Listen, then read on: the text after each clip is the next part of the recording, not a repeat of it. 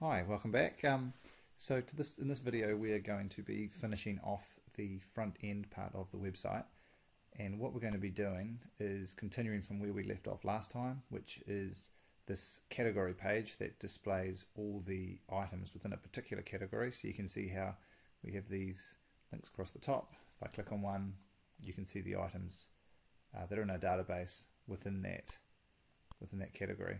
What we're going to do though, if I just look at my worked example, is when those are displayed, we're going to turn them into dynamic links, and that each one, when we click on it, it will reload this index page, which is our shell page, but it will now load a new page. Currently we're only looking at category, as you can see there, but when we click now, it's actually going to load a little page there called item, and that item page is going to contain another dynamic link that then displays all the information we have about the selected stock item. Right, so the first thing we're going to need to do is we are going to need to add some stuff to this category page that's going to convert these into dynamic links. So in Notepad, if you come to your category page, what we're going to look at here is, you can see our little div there with the class of item, and remember there is a little loop that is displaying all the items within the category. Inside that, those two paragraph tags then will become links. So what I'm going to do is convert them to links, so they are going to go to a page, and I'll just close that off there. That's where the link is, and the link will close over there. Now, the things that are going to be the link, it is going to go to our index page, index.php, and in the get array we're going to send through the page which is going to be called item, and we have not created that yet, but we will shortly. And we're going to send a second bit of information, so that's the and sign there, and we need to send through the stock ID of the item that they click on. So, and stock ID equals. Now of course we can't hard code this number in here because we don't know what stock item they've clicked on. So what we're going to need to do is we're actually going to need to insert a little bit of PHP there to dynamically grab the ID. So here we go. What I'm going to do is I'm going to echo here from the stock RS array the stock ID. And I'll just put this in and then quickly go through it for you. There. So you can see there's a little line of code that just says echo the ID number. And that's where we're ending off the PHP, and you can see that is inside the speech marks of the link. So this whole thing here I've highlighted is the link. Now the reason that we can do it this way is because we're in the middle of the do while loop. Every time we iterate through, it's basically going through a row from our records, or the results of our query, and as it's going through, it's displaying not just the name, but now it's also going to get the ID number of that particular item. So we'll just save that and have a look at that and make sure it works before we go any further. So here we are here. If I refresh that, you can see they've all been converted to links, and if I just click on that there, obviously the page item doesn't exist, there's a great big error, but if you look in the URL, it's picked up stock ID 5. If I go back to a skirts page, hover over the pattern knit convertible skirt, that gives me a stock ID of 1. So it is actually picking up the ID of the item we're clicking on. So that's good, so that's working. So now our job is to create that item page, receive that stock ID number, go and grab the information on it and display it on the page. So there's still a bit to do. Okay, so back in Notepad here, let's just go ahead and create a new page, which I'm going to save as item.php.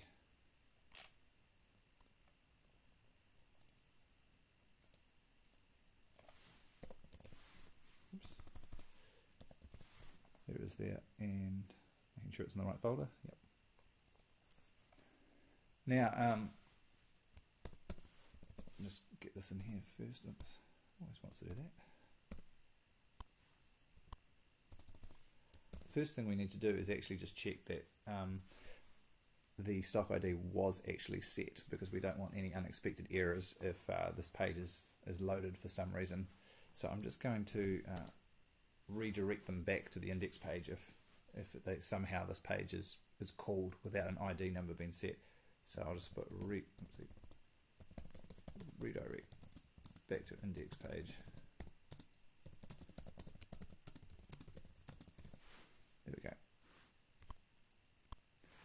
And the way we're going to do that is with a little if statement, a little condition there, and what we're checking is if something has not been set. So the exclamation mark followed by is set means if it's not set, and the thing that's not set is going to be the stock ID, but that has been sent across in the get array. So to check that, remember that's $_get, all uppercase, and then the square brackets and apostrophes, the thing that we're actually checking.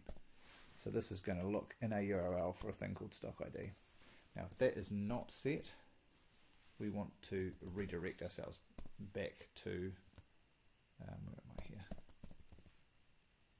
Location index.php. We want to actually redirect ourselves back to the home page. Okay, so let's just save that and just check how we get on here. So currently I'm getting no error because the stock ID is set. If I remove the and stock ID part from the URL and just hit enter, it redirects us back to the index page. So that little error catch there is working, so that's great. The next thing we need to do then is we need to select all the information about that stock item. So what I'll do then is I'll set up a little variable here called item_SQL, and it's just going to be a basic SQL query. We're going to select everything, which we do by using the asterisk, and from the stock table, but of course it's only for where the stock ID matches a particular number, and that number should be sent through in the get array. So we're just going to concatenate that number on, so $_get, and then in the square brackets and apostrophes, stock ID. And just again to show what that should be doing, back in here when I click on one of these links, it should be picking up this little bit of information right here. We'll just double check that. So what we'll do is we'll just echo item SQL before we run it. And if I refresh that page, select everything from stock where stock ID equals 1, perfect. If I click on another item, this has a stock ID of 6, and you notice it's been picked up there. So it's in both the URL, and it's pulled from the URL, and it is then concatenated onto our query. Great. Okay, so I can remove my little bit of checking. So our next thing to do is really run that. So I'm going to do that. I only want it to run obviously if results come back. So if, and what are we after here? We've called it item, didn't we? So item_query equals, and we're using MySQL I query, and then in brackets, remember there are two parameters here. There's the DB connect variable which we set up, which has all the database connection information, and then the actual query itself, which is item_SQL, which we set up in the line above it. So if that thing runs with no problems, then we're going to do the following, and that is actually organize the results of item query into an associative array, much as we did in the previous video. So item_rs is going to be MySQL fetch associative, and in the brackets there, the one that we're organizing is item query. Alright, so we'll just double check that that runs with no errors. So I'll refresh this. Good. Okay, click through here. Good, so we're getting no errors, and if I come up here and put a stock ID number that doesn't exist in our database, no errors, fantastic. It's not giving us a no results found or anything like that. Okay, so if that is true, we organize that stuff in here. We're now just going to display all the information we need, and I'm going to do that inside our if statement.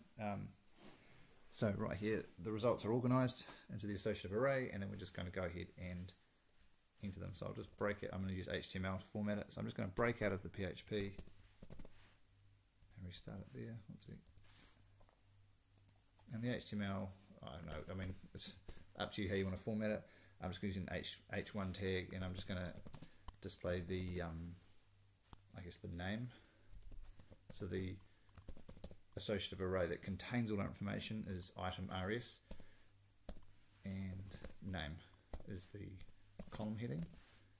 And in case you have, oopsie, forgotten, oopsie, lowercase, I should probably just quickly duck back into that database so you can see it. I can't spell. If we go into our stock table, you can see we have, there we go, a column called name. So we're going to display that. We'll put the price in there, and we'll put, probably I'll just put the description in. I don't think I'll bother with anything else today, but obviously there's more there you could do. And we will come back to the images at a later date. I haven't got around to working on how, or doing a video on how to upload those, but I'll get to that soon. So in here we've got the name being displayed. I'm just going to put in the price.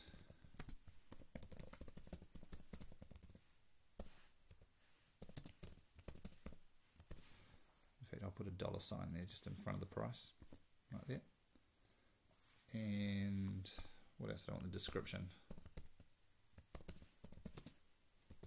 So all we're doing is we're just echoing out information from this record set.